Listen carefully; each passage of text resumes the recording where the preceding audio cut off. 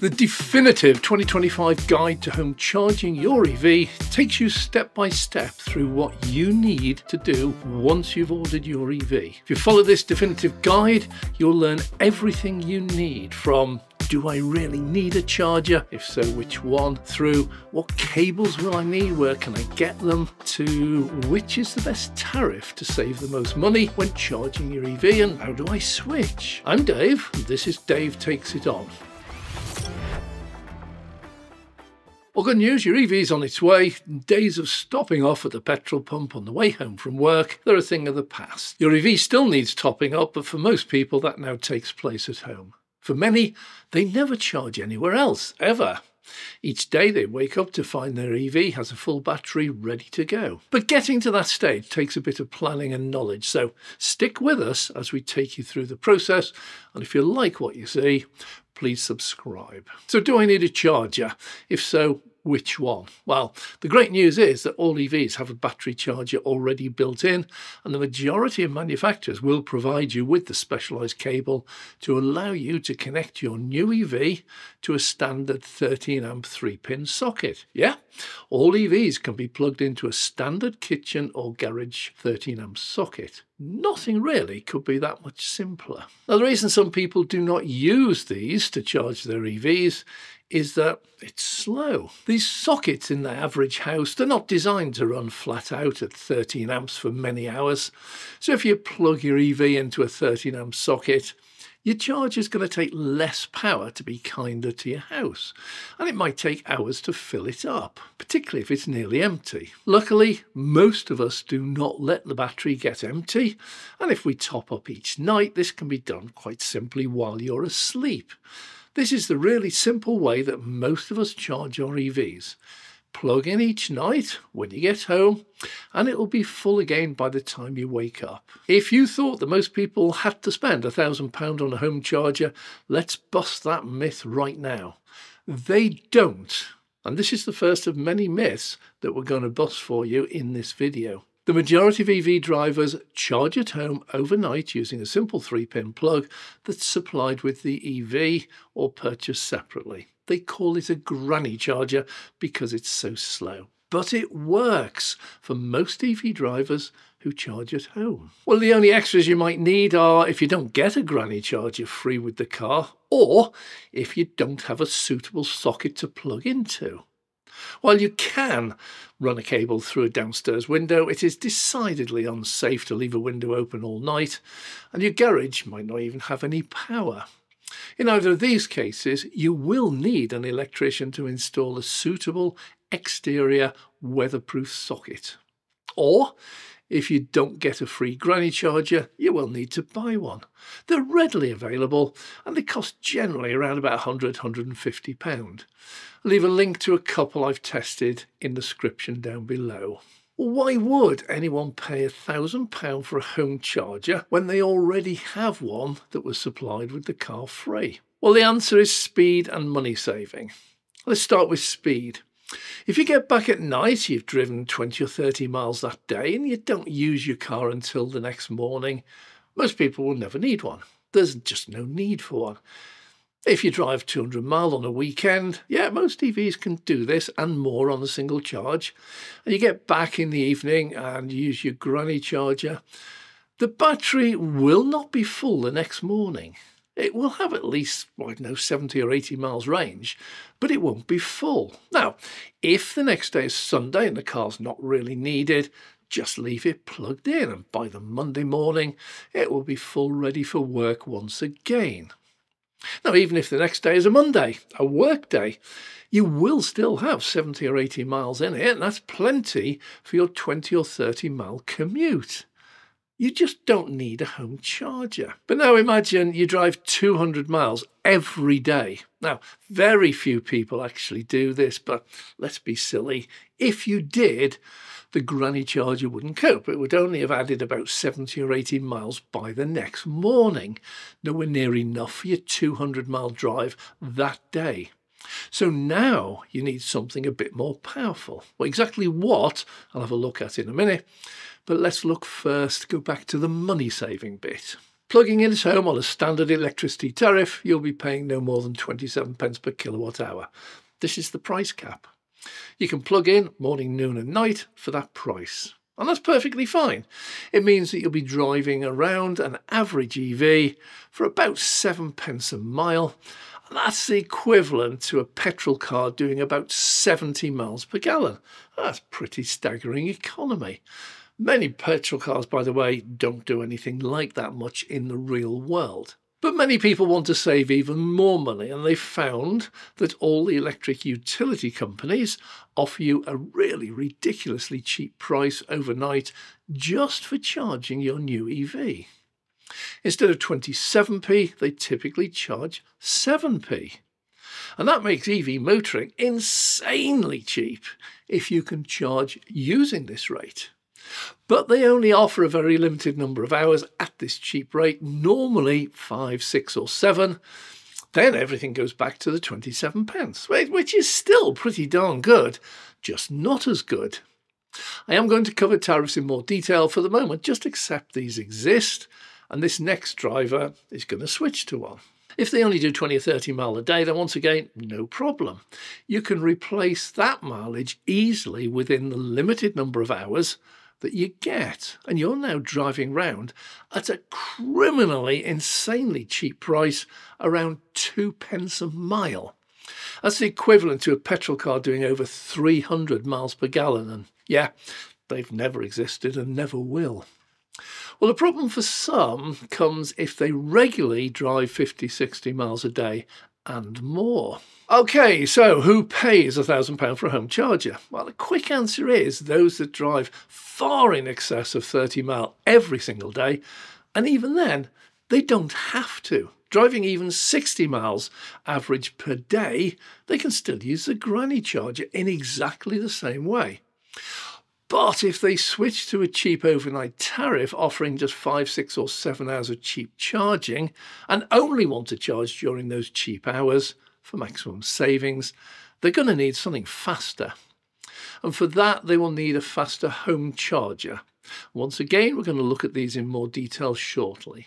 Well, most drivers calculate that just switching tariffs is far cheaper, even if they only drive 20 or 30 miles a day and only charge for a few hours each night. Many who drive longer distance, like an average of 60 miles a day or more, calculate that installing a much more powerful home charger is usually financially worthwhile. So let's have a look at a few examples. Well, driver 1 drives anything up to around 60 miles a day every day. They've got a granny charger, they stick with that, and they stay on the standard tariff. They're going to cover up to 20,000 miles at 7 pence a mile. That would be a total of £1,400 a year, and the granny charger will cope perfectly well. That figure, 1,400, is about half of what an average petrol car driver will spend doing the same mileage. Well, driver 2, meanwhile, keeps the granny charger but decides to switch their tariff to a cheap rate overnight, still now driving up to 60 miles a day.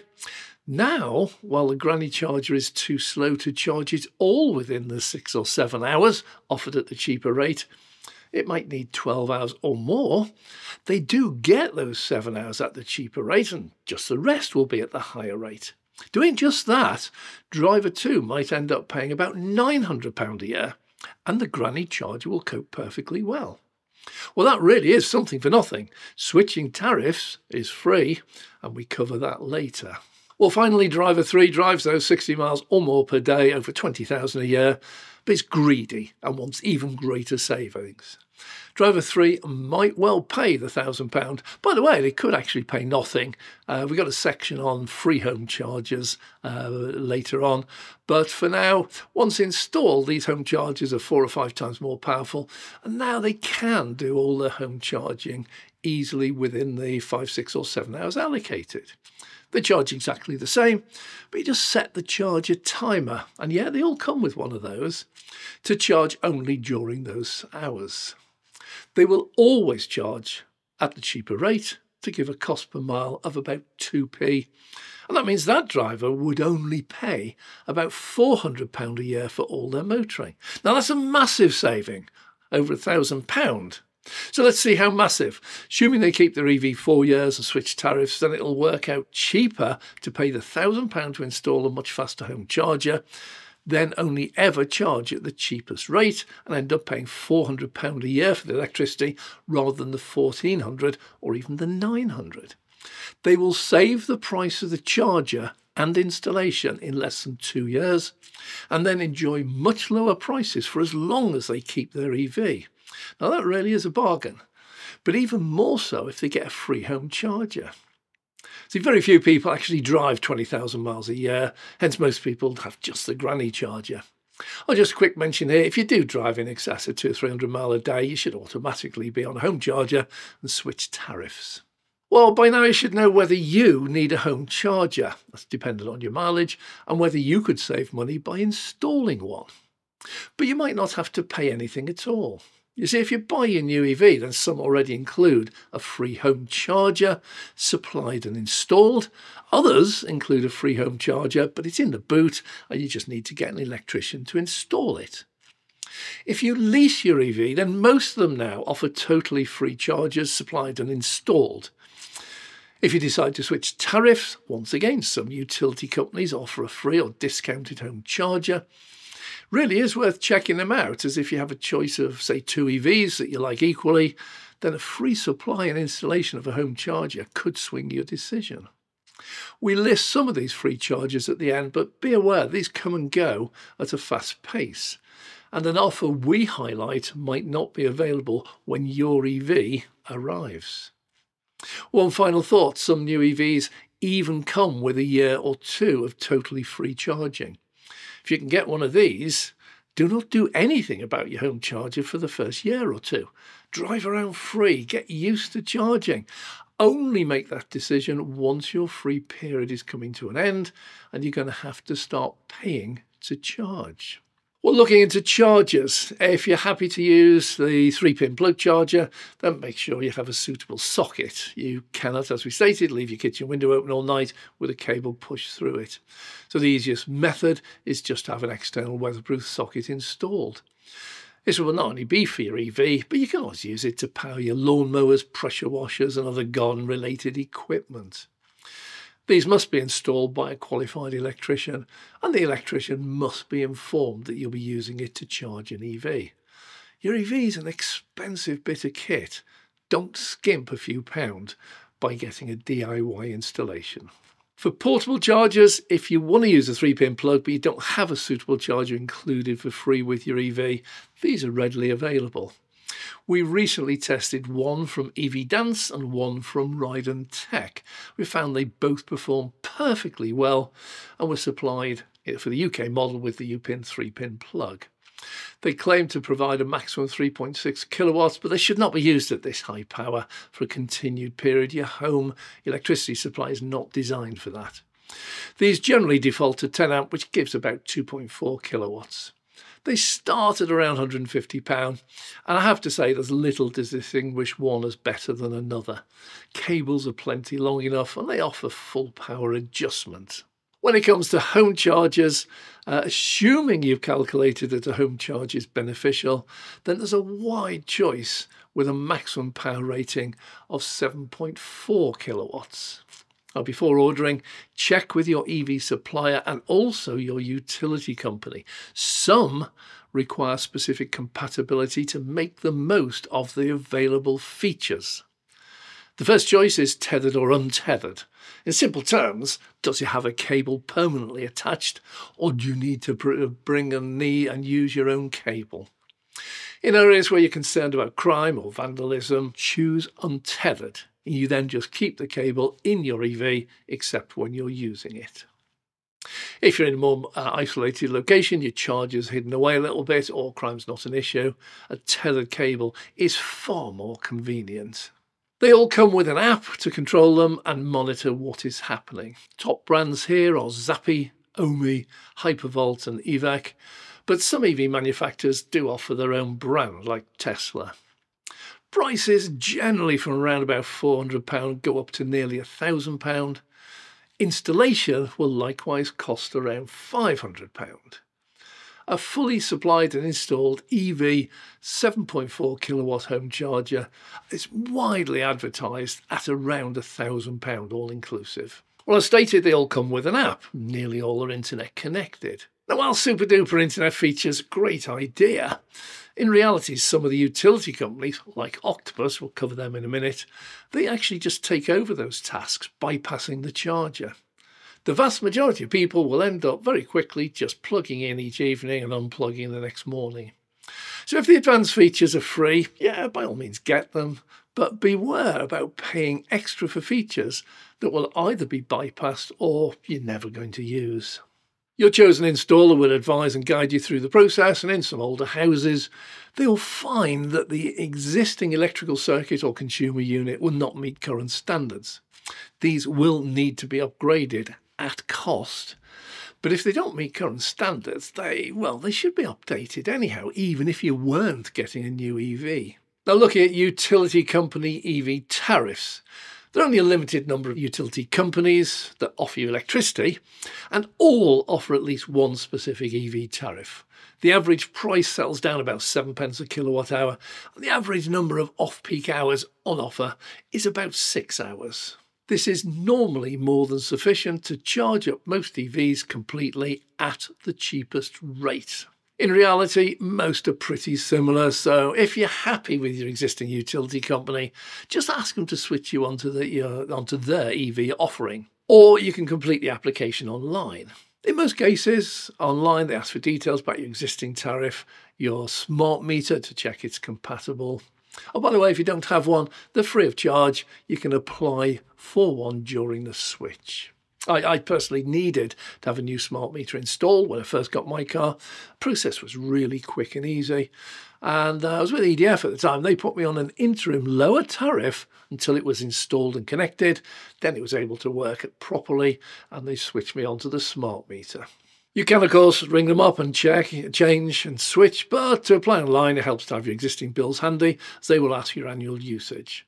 You can ask them to calculate it for you, but it'll be much more accurate if you know the exact usage. Enter into it all the details, your name, your address, your EV make, your charge, etc. And when you get your final on-screen quote, it will normally have a button at the bottom that simply says apply now or something similar. It really is as easy as that to switch to an EV tariff. Well, much the same, it applies if you wish to switch your utility company. Find the one you want to use, get your quote online, click apply.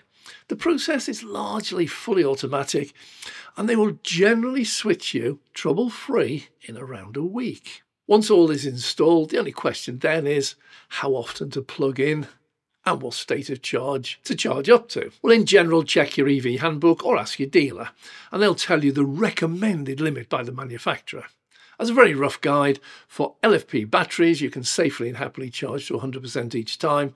For NMC batteries, they generally recommend charging to 70 to 80% for normal day-to-day use, and up to 90 or 100% for specific longer trips. All batteries can be charged to 100%, but being kinder to the battery will make sure it lasts a lot longer. It's not unique to EVs. Think of it like a petrol engine. If every time you leave the traffic lights you use absolute full acceleration, then your clutch, engine and gearbox will wear faster and fail sooner than if you accelerate gently. Well, I hope that's been of help to you. If you have enjoyed this, please click the like button. And if you'd like to see more like this, please subscribe, click the notification bell, and then we can notify you every time we launch a video. As always, there are memberships available through Patreon and YouTube. So if you want to support the channel, then have a look at those, and details for those are also down below. Thanks for watching. I'm Dave.